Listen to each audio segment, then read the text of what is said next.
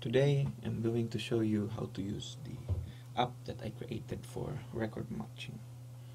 So we just need to go to the app by typing this URL in the browser. Then we're going to try this record number 16 in dataset A. So let's input now the entries. So the first name is empty, so we just leave it there. Then we have the street number, Simon's Place, which is address 1, and then we have address 2, and then we have the town, Yarrawonga, a weird sounding town, for a weird sounding name for a town, Yarrawonga, maybe state, and then we do have date of birth, and then we have the age,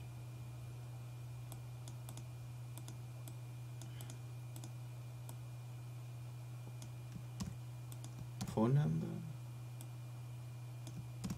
and we have the social security. Now that we have put the available information, we can now start match, and we set the default threshold that I have identified as 0.17. Let's wait for a while it does its magic.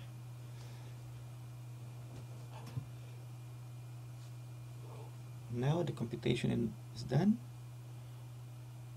Then we can find here some information about the data. Number of missing entries in the original data, we have 1.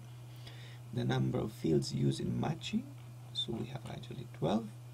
And then the matching scores. So here we say that the record number 9137 score value 0.10, so it matches, so it satisfies the cutoff point, and we have a confidence of 87.38.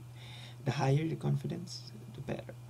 The confidence ranges from 0 to 100.